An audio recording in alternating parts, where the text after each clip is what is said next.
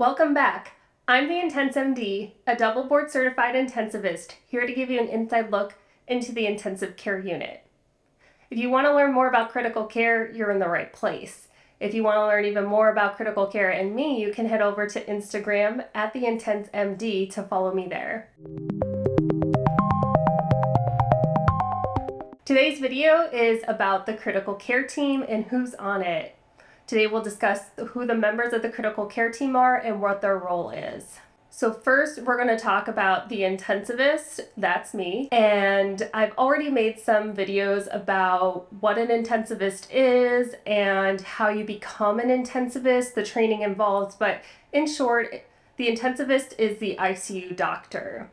This is a doctor who has specifically trained in critical care medicine.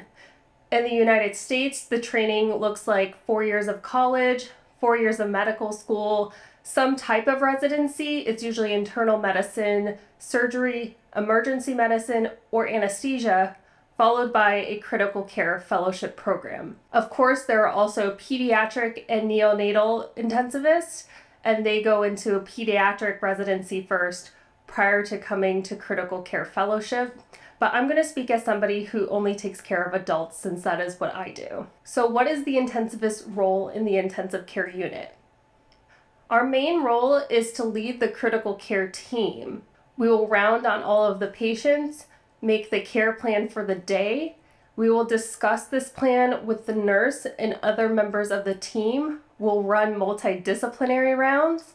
We'll do any procedures at bedside that the patient may need. We also speak to patients' families and discuss the diagnosis and prognosis of their illness. So as you can see, the intensivist has many tasks. We also respond to emergencies within the hospital. So whether it's in the cardiac cath lab, on the medical floor, in the dialysis unit, we may be called to a code blue or a rapid response to emergently take care of a patient in crisis. The next members of the team are the mid-level providers. So in the United States, we have mid-level providers on some of our teams, not all, but many hospitals have nurse practitioners or physician assistants who help the physician with their workload. They will also see their patients, discuss with the physician, and they may do more simple procedures in the unit. The critical care nurse or ICU nurse is a valuable member of our team. They must be a registered nurse, an RN. Many times they have to demonstrate that they've had at least 2 years of experience elsewhere before being hired in the intensive care unit, but there are some facilities that hire nurses fresh out of nursing school. There is a particular criteria and number of patient hours they need to meet to become critical care RN, CCRN. And another part of their certification, of course, is BLS, ACLS training. So that is emergency response and life support. So knowing CPR, knowing what medications to give during a code blue, knowing what rhythm a patient is in if they're in an abnormal rhythm, so they know if the doctor needs to come and shock the patient or not. They directly take care of critically ill and acutely ill patients, and they need to closely monitor these patients. They need to titrate their medications if they're on medications that take care of their blood pressure. They need to be closely watching to know if they need more or less of this medication. Same with sedation. They need to watch closely if the patient needs more or less sedation. So they're kind of the first line of knowing what is going on with the patient minute by minute so they can alert the rest of the team if there is an issue. They also take part in speaking to the patients and their families a lot, since they are very present at the bedside. Many times that is the person the family sees the most, is the critical care nurse. So their role in speaking with the families and addressing any concerns and bringing them up to the physician, other members of the critical care team, is very important. Of course, they'll alert the doctor if there's any new problems, worsening problems, new concerns, so we can come to the bedside and manage that patient emergently. Respiratory therapists play a major role in the ICU. Many patients in the intensive care unit are on mechanical ventilation. This is the device that supports breathing. So the respiratory therapist will assist with management of that. They will perform a spontaneous breathing trial if the physician and team feel that a patient is ready to possibly come off the ventilator, they will run some tests and come back to the physician and say, these are the numbers I got. Do you think the patient is ready for extubation? They're at bedside when we perform procedures such as bronchoscopy and intubation. They also assist with patients who are on oxygen devices or BiPAP or CPAP, and they also deliver respiratory treatments such as inhalers, nebulizers, and percussive therapy. The ICU also has a critical care pharmacist who is specifically assigned to their team. This is a pharmacist who did additional training after pharmacy school, a pharmacy residency. The critical care pharmacist works closely with the critical care team. They'll attend rounds and alert us to any concerns they have about medications. They might help us confirm a patient's home medication list. They might help us dose medications such as antibiotics or anticoagulation, that's a blood thinner.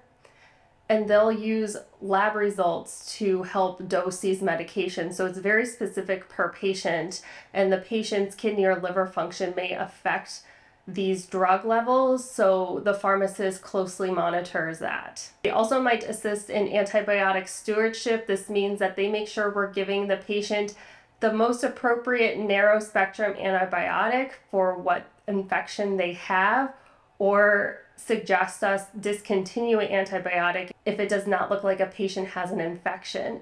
This is important because if we leave somebody on what is called broad spectrum antibiotics, either if they do not have an infection or if we found a more specific narrow range of antibiotic for this patient, that can breed resistance. We do not want antibiotic resistance, so antibiotic stewardship is very important to the critical care team. They may also help with quality metrics such as DVT prophylaxis and GI prophylaxis, and I mentioned what these medications are and what they do for us in the part 2 of my ICU medications video released a couple weeks ago.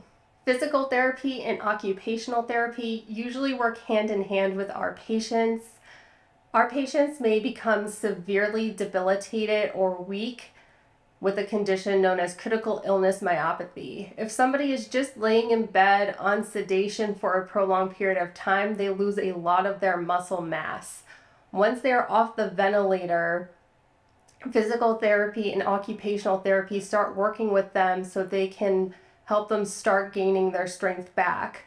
I've discussed how many times patients do need to go to an acute care rehab setting to get even stronger, but this process starts in the hospital. They may also work with patients who are on ECMO or on the vent with the trach who are pre-transplant to keep their strength up, because that is a very important thing when somebody's on the transplant list. They need to keep their strength up because that is important for the perioperative period in organ transplant. They also work with special surgical patients such as the cardiovascular patient population or the neurosurgical patient population. Obviously, early mobility in these patient populations is very, very important. So these units will have a dedicated physical therapy, occupational therapy team to get these patients moving as soon as they possibly can post-operatively. Speech-language pathology also assists us in the intensive care unit. Many times people who have been on the ventilator for a prolonged period of time, and honestly, they might not even have to be on that long for their swallow mechanism to be affected. The speech-language therapist will test a patient's swallow, and they will let us know which type of diet is most appropriate for this patient. Sometimes patients are not able to eat solid food right from the get-go. Sometimes they need to have their liquids thickened so they don't aspirate, and this is when somebody is not able to swallow properly, so some of the liquid gets into their lungs. These are things that we want to prevent, so we have a speech-language pathologist come see these patients after they're extubated if there's any concern, and they give us their expertise and recommendations. We also have a nutritionist who works with us very closely. Malnutrition is a major issue in the United States and a major issue in the hospital. And it's very important for these patients to stay nourished while they are trying to heal their bodies. The nutritionist will assist us with telling us what the recommended diet or feeding is for that patient. Patients who are on the ventilator will have tube feeds as their nutritional source, and what type of tube feeds the patient should get is usually dictated by the nutritionist. They will give us the recommendation, look at all the patient's labs, look at their weight, look at what their target weight is, and let us know how much and what type of tube feeding we should give this patient. There's also something called TPN. This is total parenteral nutrition, and this means that the patient gets all of their nutrition through an IV. Many times this is when somebody has had a very complex abdominal surgery and they cannot use their gut at that time. They still need to get nutrition. And the nutritionist works closely with the critical care pharmacist to determine exactly what formulation this patient needs, because it is very specific patient to patient. So again, they look at all of their labs, they look at their weight, they look at what their needs are for that day, and they calculate what their TPN formulation is. Another group that works hand in hand is social work and case management. Many times the social worker might help us find the patient's family or next of kin. A lot of times they'll help the patient's family work with insurance, let them know what kind of benefits are available to the patient. If the patient does not have insurance, they know of programs where the patient's costs will be covered. So they're a good resource for that. They also will help with post-discharge planning. They'll work typically with case management. So after the patient leaves the ICU, I've discussed in a prior video, most of the time they do not go home.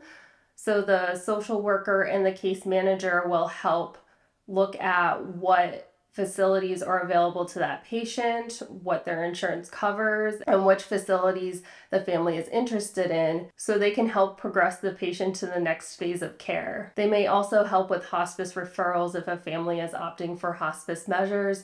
They'll work with the family and let them know which hospice resources they qualify for. They may also provide resources in terms of addiction counseling, substance abuse. If there's any concerns for safety at home, they're also a good resource for this. And finally, there are a couple members of the team that may or may not be on every critical care team, but they are on my critical care team.